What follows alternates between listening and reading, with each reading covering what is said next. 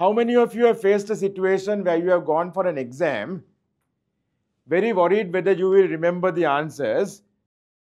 You're under stress, right? You're panicking. I'm worried. Did I study enough? Matak Veda. Yes, exam I forgot some answers. Will it happen? Anyone has been that? Have you have experience? What happens? You go to exam, you get the test paper, you look at it, you know, I knew this answer yesterday, but I can't remember it now. Has that happened? Yes. Now what happens? Exam is over, you go to the garden, you have a cup of tea, you talk to your friends, suddenly you remember the answer. You all are laughing. It has happened to you all. Why is that? Because you are trying to remember. Because you are putting pressure on yourself. If I try to remember this stuff, I won't remember anything. We have to always learn something intelligently. Now, how we all did exams in school was probably wrong. We memorized the answer. I passed A-levels actually twice because I did it twice. But if you ask me any questions from what I did for A-levels, I will not remember anything because I just remembered enough to do the exam and say I forgot everything. It was just memorized for the moment. But you ask me anything about what I'm teaching the last 6 years, 10 years, I can tell you everything because now that's in me. First of all, whatever new thing you're trying to learn, you have to add emotion to the learning process. Let's say you're doing finance. Let's say you get a finance report which says revenue and profitability report for the month of June. When you take the report itself, you can see the title is there. This is what. Now, before you even open the report, you will have questions in your mind. What happened to the profit for June? Was it more than May? Won't that question be there? Was it more or less? If it is more, how much more is it? Which town has had the highest sales in the country? Which sales rep had the highest sales? Who is going to earn the highest commission for this month? Those are all questions you can have. Now I'm telling you ways that you can remember in a far better way than trying to memorize.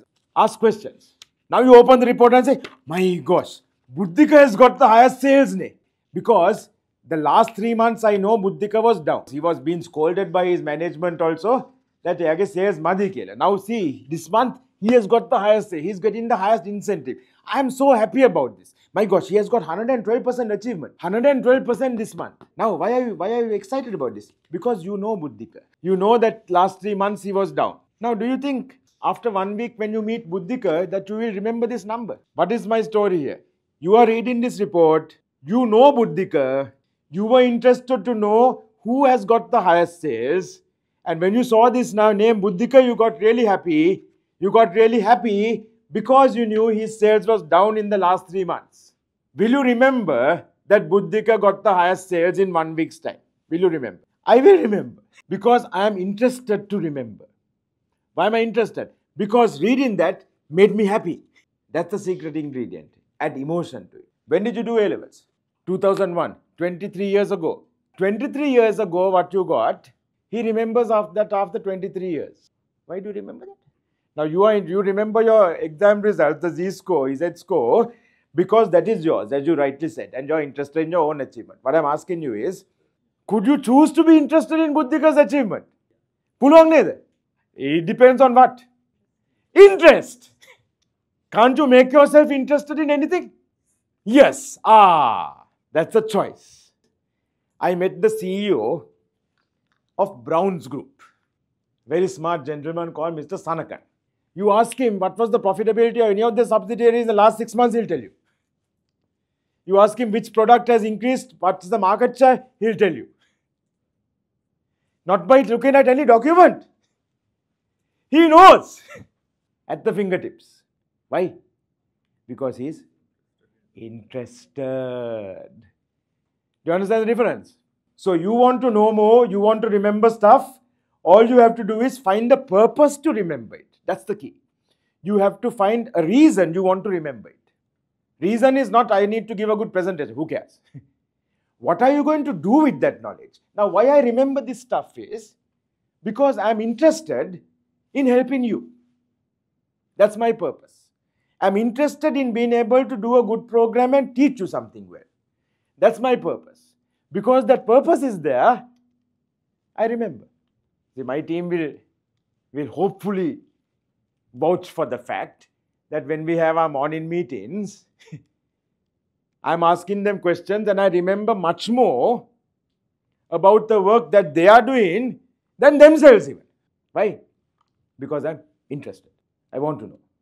And therefore I know. It's not that anyone is cleverer than someone else. Do you have the interest? So all you have to do is be interested. Any student can be interested in any subject. Interest comes from inside. Today I am interested in subjects I hated at the A levels.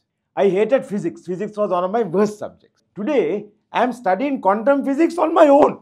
Why? Because I am interested. I am not studying now to pass an exam. I am learning about it. I am watching videos.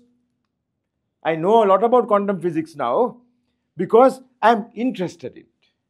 When I was doing A-levels, I was interested in any of the subjects. I was failing Sinhala. Up to grade 6 or something, my Sinhala marks 20, 30, like that. Very bad. I am studying in a Sinhala medium. Huh? Failed it. Then I got one master. I said, Meno, Modia. I will make sure that you pass. I will get you a distinction at O levels. I'll get you a distinction.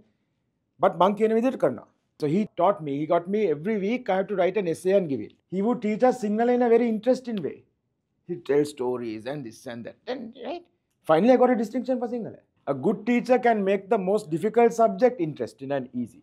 Today the good thing is, you or even our children are not restricted by the teachers they physically have. They got to get on the internet, get on YouTube, you can get the same lesson, maybe in English, but from some of the best teachers in the world. It's there. I learned psychology for free on Coursera, which I have used in my training program. So that's how you switch on. By having a clear purpose, I am learning this for this reason. I am learning this to help someone. I am learning this to teach this. I am learning this to use it in this way in my life.